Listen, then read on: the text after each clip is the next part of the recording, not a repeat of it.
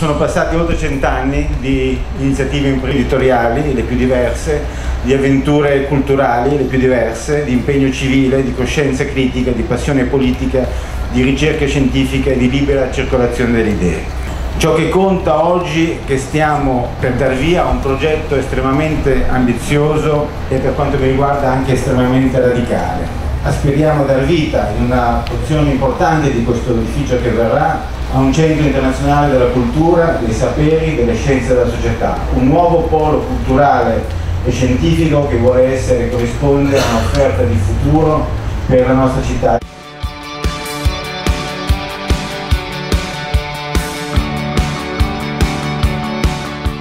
Questa amministrazione ritiene questo un progetto strategico, un progetto che mette insieme la riqualificazione, la continuazione della riqualificazione di un intero comparto di più quartieri di questa città, connettendola all'innovazione, alla cultura, alla possibilità di fare ricerca e soprattutto alla possibilità di rafforzare, incentivare e credere con quella che è la storia della cultura, la storia di una delle fondazioni più importanti di questo paese.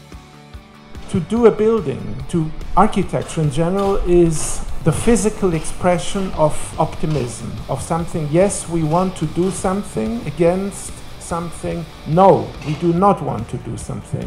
So architecture is per se something positive, something that says yes, we want to build a city, we want to continue to live in a city, and we want to do this together. So it is expression of also a social and cultural engagement.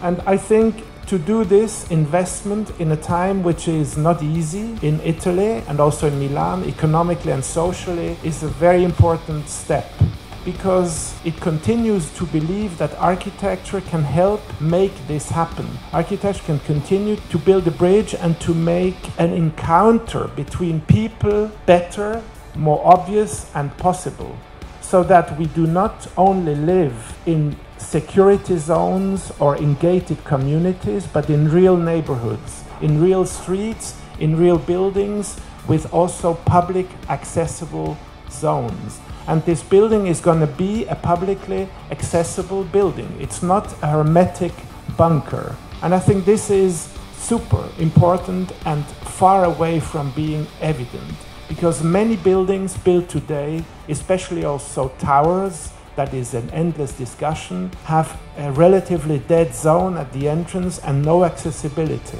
We are not at all against towers. I think towers can be good. But I think in this historic zone, especially around Porta Volta, it was important to find something which also speaks with the history.